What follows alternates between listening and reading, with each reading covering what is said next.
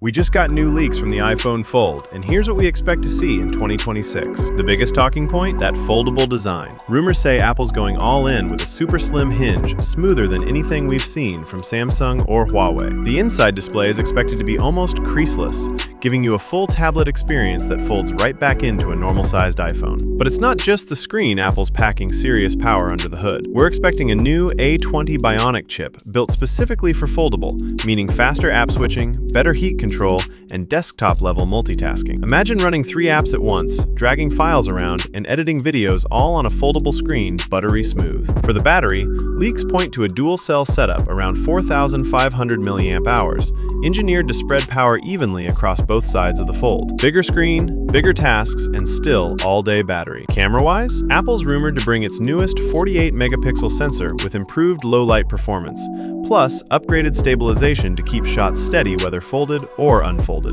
If these leaks are true, Apple's about to enter the foldable game swinging hard, and 2026 might be the year the iPhone completely reinvents itself. Drop your thoughts in the comment if you're ready for the iPhone Fold, and follow for more updates as the leaks keep dropping.